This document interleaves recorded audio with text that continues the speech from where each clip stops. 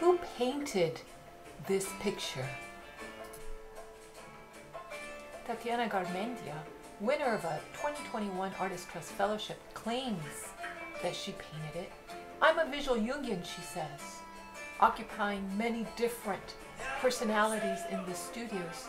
She declares that she became poor in the studio to shed all gender constraints and return to Cuba, to the homeland that her family was tied to.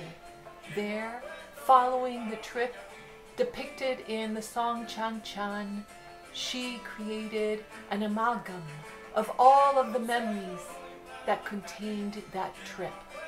Now you too can have that memory, can have that fantasy hanging over your couch.